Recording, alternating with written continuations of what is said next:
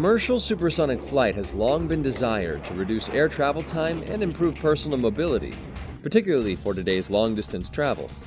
However, these benefits have not been realized due to the challenge of sonic boom.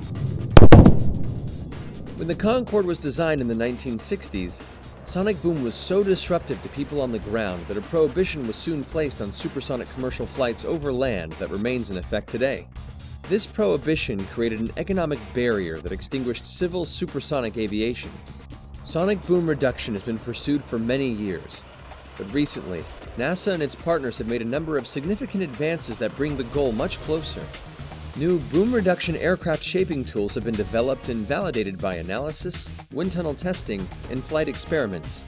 In addition, acoustic studies conducted in laboratories and in-flight tests using special maneuvers have indicated that the boom levels that can now be achieved may produce little or no disturbance to communities.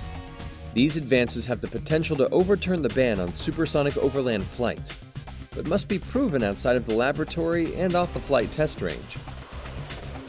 NASA and its partners believe that the time is right to conduct a flight demonstration.